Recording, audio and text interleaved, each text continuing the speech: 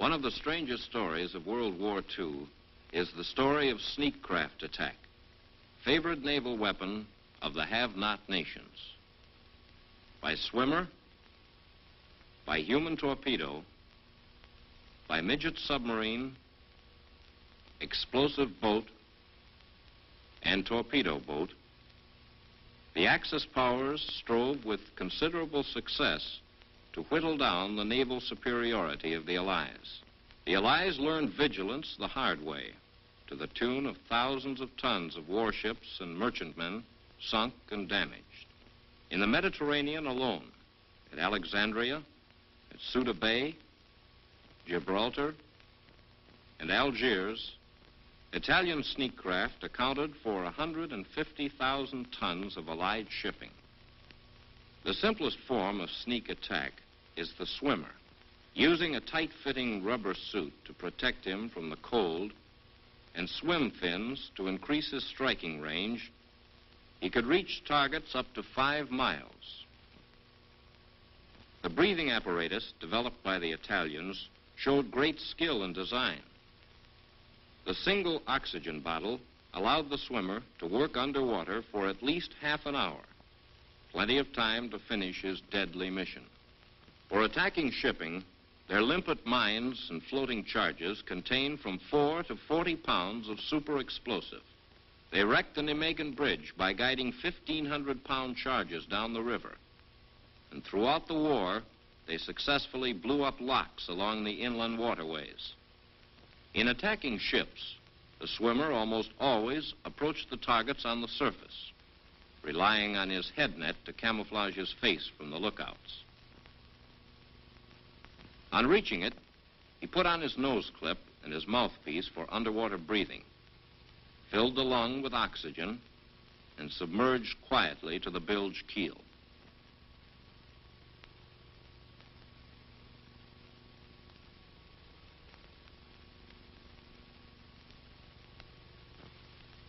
The charge was pulled down after him and clamped to the side of the hull. The time fuse, with its 4-hour delay, was started, and the attack was done. Score for the swimmers: the Nemagen Bridge, many canal locks, but only a few Allied ships. The most successful Italian sneak craft was their version of the human torpedo, the Siluro Lente Corso, the SLC. Popular opinion to the contrary, the SLC was not a suicide craft. It was a modification of a standard torpedo that carried 2 men and 2 heavy charges to the target. The 2 280-pound warheads were in turn clamped onto the nose of the torpedo for delivery and were readily detachable at the scene of action. One of them was easily capable of breaking the back of a merchant ship. Together, they could, and did, put a capital ship out of commission for a year. The craft was designed to put as little strain as possible on the operator during his long ordeal. Simple airplane-type controls for the hydroplanes and rudder, motor switch with 4 speeds forward and 4 reverse, electric pumps to fill or empty the ballast tanks. The overall length of the SLC was 22 feet, and it weighed a little over 1.5 tons.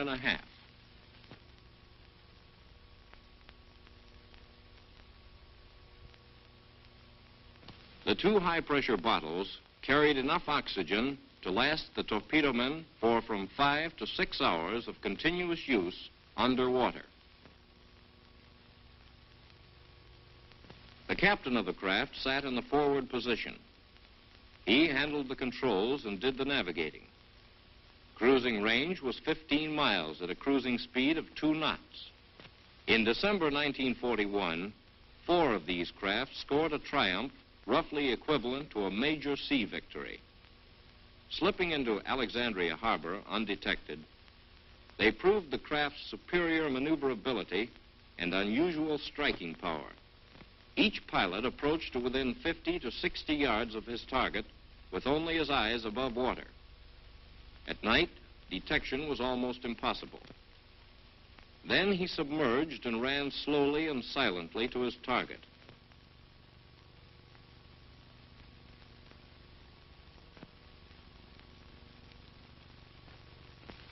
Each craft jockeyed to position under the bilge keel.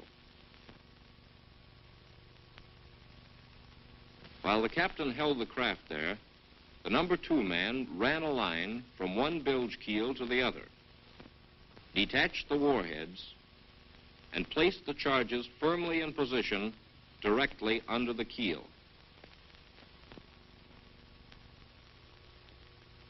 The time clocks were started, and they drove away.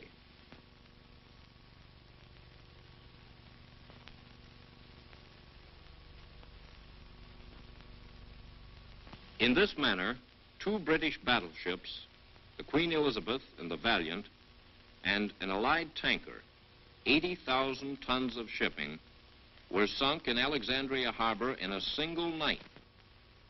Later, at Gibraltar, they were able to bag 9 British and American merchantmen. This constant threat of surprise attack was almost as much of a strain on the Allies as the 150,000 tons of shipping actually damaged or sunk. The Germans were inevitably attracted by these spectacular Italian successes, and by the spring of '44 had organized a picked corps of 10,000 officers and men. Their first successful craft was a one-man human torpedo. The real torpedo, the child, was slung below the mother, which carried it to within close firing range of the target. Every detail of the design and operation of Marder was carried out with typical German thoroughness. A welded steel trailer assured rapid delivery at the launching point, and camouflage nets preserved the secrecy of the operation. Here was a fairly effective weapon whose mobility was such that it could be quickly concentrated for mass attack. As originally designed, the German one-man torpedo was purely a surface craft. Through inexperience, the first ones beached harmlessly at Anzio Beach without firing their torpedoes. They were the subject of more curiosity than alarm. But later, in the summer of '44, they carried out successful surprise attacks. The low silhouette of the craft running awash with only the dome visible made the run-in on a dark night relatively easy. But once he had fired his torpedo and his presence was known, he was quite helpless against counterattack. The Germans could ill afford to sacrifice their trained men, and the next craft were made able to dive. Marder was found to be fully operable at depths up to 90 feet. It handled well and maintained an even course, with a speed of 1.5 knots as contrasted to a surface speed of somewhat over 2 knots. Her ability to dive thus immeasurably increased her effectiveness, and the sturdy seagoing qualities of the craft underwater exceeded anticipations. The operators even found they could perform radical maneuvers without losing control. However, the operator could not see underwater well enough to make an attack. His run-in to firing range was usually made awash. Even under these conditions, visibility was something less than ideal, making extremely close range necessary before the torpedo could be fired with any degree of accuracy. 50,000 tons of shipping were thus sunk or damaged in the last year of the war, an amount out of all proportion to the Marder losses suffered by the Germans. The development of the Midget submarine by the Germans is another chapter in the story of sneak craft attack. First in point of time was Malk, an all-electric one-man midget. She filled the essential requirement of ease in handling by truck to the point of launching and by truck or crane into the water. Malk was not very successful. Her range was a mere 75 miles, and she was slow and cumbersome on the surface. Her batteries, which filled the whole forward part of the craft, could drive her at up to 4 knots. But the swells in anything but the calmest seas battered her oversized hydroplanes unmercifully. Yet she had her good points underwater. These same hydroplanes gave the operator excellent control of his craft, and she submerged and surfaced with fair success. Under actual operating conditions, she failed to measure up, and after two 15-boat sorties in which all craft were lost, she was abandoned. Her successor was the streamlined Beaver, which sacrificed strength for speed. A gas engine was added for surface cruising and recharging the batteries. But her normal range was still restricted to approximately 75 miles. The concavities in the hull permitted the torpedoes to be carried outboard without greatly increasing the bulk of the craft. But they in turn weakened the hull to a considerable degree. Beaver, with her 30-foot overall length and 6 tons weight, was still small enough to be launched and maintained at quickly constructed strategic points. In her trials, she proved faster and more maneuverable than Mulk, but she was also tricky to handle, hard to navigate, and afforded only restricted visibility to the operator. After Mulk was abandoned, Beaver was used constantly against shipping to the port of Antwerp. She had small success and suffered heavy losses. In 15 sorties, using 163 Beavers, 53 of them, almost a third, failed to return. Beaver was being used as a stopgap until the new Midget sub, Seehund, was ready. Seehund came into action in December of '44. The German engineers had at last found a small submersible that overcame the annoying limitations of the other craft. Seehund had the great virtue of being mass-produced. She was, in essence, a trimmed-down model of a full-size submarine and incorporated many of the best features of the British X-craft, which carried out the raid against the Tirpitz in her Norwegian fjord the previous year. Her propeller was fitted with the Korth nozzle-type rudder, similar to that of full-size German submarines. The glass observer's dome on the hatch cover safely withstood water pressure to depths of 150 feet. Her diesel drove her at 8 knots on the surface, and she handled admirably. Here at last was the best Midget submarine German engineering skill could produce. The captain called the orders to the engineer, who handled all the controls. He kept her smoothly at periscope depth while he was coached into the target. He made ready for firing and diving. He fired the torpedoes at command, and the fish slipped off the track on its run to the target. Take her down. And down they went, as the captain took a last quick look through the periscope. Underwater, her small size made it almost impossible for the warships to find her. Listening gear was incapable of detecting her propeller noise at slow speed, and it was very difficult to ping on her small hull. About 70% of the Seehunds made attacks on Allied shipping before the war ended, though in many cases the crews missed their targets through lack of experience. Through the periscope, they swept the sky for aircraft before surfacing to recharge batteries and for a breath of fresh air. The morale-breaking loneliness of the one-man craft was gone. Seehund, with her crew of 2, could cruise almost 500 miles and stay at sea for a week. But Seehund came too late, and the German defeat prevented her from proving to the skeptical Allies that here was a weapon to be reckoned with. In sharp contrast to the successful underwater craft, the motorboat story was extremely disappointing to the enemy. The Italians designed a 20-foot torpedo boat, the MTSM, to attack ships either at sea or in the harbors. The propellers were retractable, so the crew of 2 could ease her over a sagging harbor defense net to attack the shipping inside. 2 Alfa Romeo engines, one on either side of the single torpedo tube, gave her a top speed of 32 knots. The torpedo was fired by aiming the boat directly at the target. And after firing, the boat was turned sharply away from the following torpedo.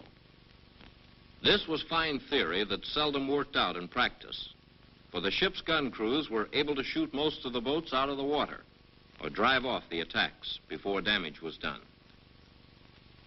The German version of the torpedo boat was the Wendell boat, a lean, streamlined craft with a single non-retractable prop. 2 torpedoes were shot from the stern and so arranged that one was fired on the run-in and the other was fired during the retreat. In addition, her armament boasted 2 rocket launchers, one on either side of the pilot house. Like the other sneak craft, she required comparatively calm seas for operations. Her high speed of 33 knots and the 2 rockets were supposed to disrupt enemy gun crews, giving her a better chance to get within proper torpedo range. The Wendell boat made fine propaganda pictures for the Nazi newsreels, but her performance as an offensive weapon was no more impressive than her Italian counterpart. The explosive boat was a simpler method of delivering a charge to the target. The Italians used it successfully in the last war and continued to experiment during the 1920s and 30s. They developed a hull that planed beautifully and an Alfa Romeo engine that gave speeds up to 30 knots. The combined propeller rudder could be swiveled at will, so that with a trained operator at the wheel, the usual type of torpedo net defense could be hurdled with surprising ease. Although in actual operations, the boat was sneaked over the nets as quietly as possible under cover of darkness. In the early years of the war, the Mediterranean was alive with these craft. They swarmed into Malta and Ceuta Bay in mass attacks, but the ease with which they were spotted and their extreme vulnerability to gunfire placed them in the category of nuisance craft rather than effective offensive ones. Nevertheless, because it was a cheap way of delivering a massive 800-pound charge to its target, the Germans copied the Italian explosive boat.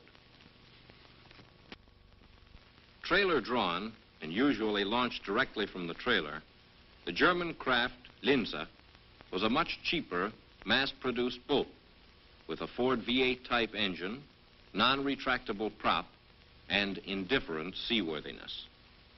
In the dying days of the war, the Germans played up Linse to bolster morale at home.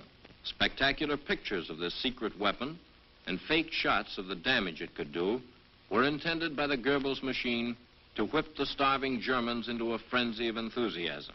The driver aimed his boat like a gun, locked his controls on a collision course, and at the last possible moment, jumped. The 800-pound charge, detonating on contact, supposedly did the rest. Near the end of the war, the Nazis formed a new combat unit to man radio-controlled explosive boats. The radio control man in the pilot boat steered the other craft and could regulate the speed. 3 boats made up a combat team: the pilot boat and 2 explosive boats. A pilot drove each explosive boat until an attack was started. Then he jumped overboard, and to quote the Germans, he was nearly always rescued, either before or after the operation. Radio control made little difference. It saved the lives of a few Nazi boatmen, but the guns of the escort ships still blasted the boats out of the water with almost 100% success. Against an alert enemy, the motorboat idea in any form was a dismal failure. Too late for this war, but almost ready for operation, were 2 new craft, one German and one Italian. This is the German High, an attempt at a super one-man human torpedo. Its increased length doubled its battery capacity, which could be used for increased range, faster speed, or both. But its great length, over 40 feet, made it extraordinarily clumsy and an ever-present potential death trap for the operator. High failed, and the German unconditional surrender stopped further experiments. Directly opposite to the German High was the Italian SSB, which was also caught by the war's ending before she could get into action. Except for the Midget submarine, U-Boote, she was probably the finest sneak craft to come out of the war. Her two enormous warheads total nearly 900 pounds of high explosive. The crew of two rides inside a cockpit, which protects them from the water pressure and helps streamline the craft. The face masks and breathing gear are the same as on the older two-man torpedo and can be put on even after the men are underwater. SSB is 26 feet long, weighs a little over 2 tons, and has a top speed of 6 knots. Whether turning, diving, or running, the control is positive and rapid. Look at the ease with which the pilot dives and climbs underwater. The SSB is fast and powerful enough to overcome many of the tides and currents that prevented the other two-man and one-man torpedoes from operating successfully. And her cruising range of 45 miles is 3 times as great as that of the older model. Watch the fast, sharp turn to the left as she surfaces.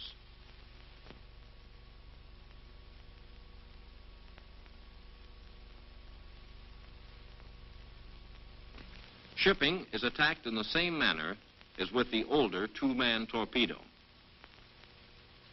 For operative technique, the whole operation is shown on the surface beside a ship. After coming alongside submerged, and in a real operation, sinking to the bilge keel, the number 2 man gets out of the craft with his clamps and fastens them to the bilge keel. As this is a merchant ship of 6,000 tons, only one warhead is needed to blow a tremendous hole, break her back, and sink her. The clamp holding the first section of the head is loosened. While this is being done, the captain holds his craft in position under the bilge keel in a real operation, alongside the ship in this demonstration.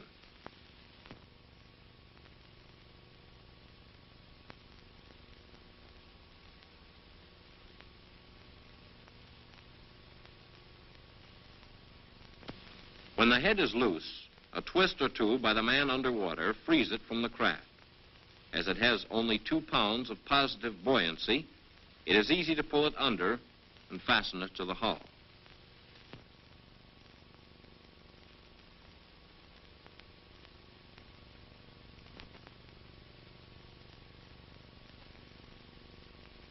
The number 2 man then climbs back aboard his craft. With the second section of the warhead still in place, the SSB can attack another ship, making it possible for 2 men to sink 2 ships in one operation. This was the array of sneak craft pitted against the Allies, and the Allies learned by hard lessons that the best defense against them was constant vigilance and a full-dress harbor defense. Attacking a harbor, the sneak craft could easily evade the long-range surface search radar or deep-water magnetic loops at the harbor mouth. Even the line of sonobuoys on the surface or hydrophones on the bottom could seldom pick up their weak propeller beats, and then only if the craft were operating at high speed. The long-range heralds set up on either side of the harbor will not detect sneak craft. They are for the full-size submarines and surface vessels. One possible means of detection is the multi-turn loop, which in some cases will record the passage of the midget craft. Another detection possibility is the short pulse herald. This device can ping on a very small object, but requires constant alertness, the most expert of operators, and ideal sound and hydrographic conditions. The surface of this water is swept by supersensitive radar that picks up objects as small as a periscope or a perspex dome or a swimmer's head. Radio in the harbor entrance control post directs the cutters to the attack.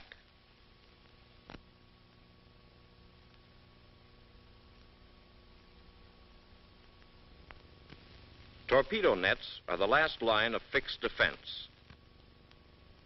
The latest and best stopped torpedoes, one-man human torpedoes, midget subs, and with specially rigged surface elements, they stop motorboats. The 2-man torpedoes and the swimmers were the only ones who could make their way past the net defenses, using net cutters or slipping through openings near the shore. The harbor patrol boats, armed with searchlights, machine guns, and depth charges, were constantly searching for the sneak attackers who were able to penetrate these defenses. At slow speeds, these underwater craft made little or no noise with their propellers or engines. Sometimes, at a very close range and under the very best of listening conditions, a skillful operator might faintly hear the propeller beats. Of course, if the craft makes a maneuver such as this crash dive of the Seehund, the experienced sound operator could quite easily hear it.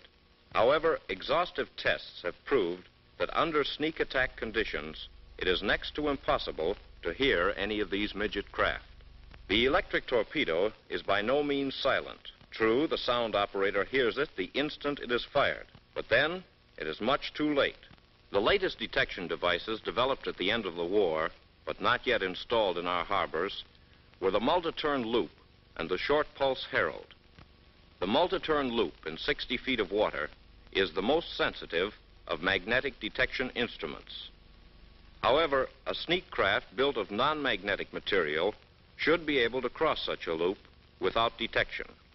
The short pulse herald promised to be one of the most effective detection devices in use. Tests revealed that up to 400 yards, this device, with skillful operation, could detect sneak craft under average condition. These and the radar were the newest weapons for harbor defense. The end of the war found the sneak craft that had been so crudely and hastily built for defense about to become important secret weapons of offense. It needs but little imagination to see what these craft could do to even our largest shore installations, should they be equipped with new atomic weapons.